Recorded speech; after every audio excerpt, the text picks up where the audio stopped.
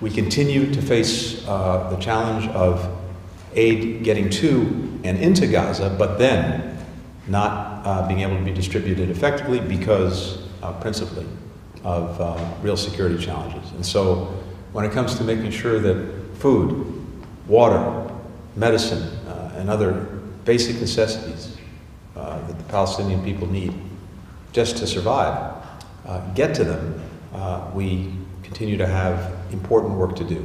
It's good that and important that Israel is addressing these very concrete needs, but they have to be implemented.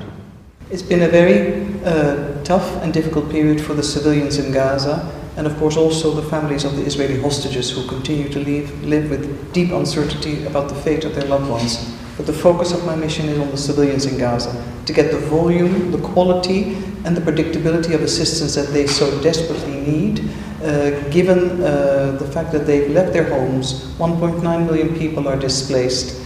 They survive in tents. There's absence of almost anything anyone could possibly imagine. So it's our task indeed not only to get the aid to Gaza, but also to have the ability to distribute this safely and securely. And I'm not only saying this for the United Nations family, it's also for the NGOs that risk their lives every day in their presence, Palestinian NGOs as much as the international NGOs.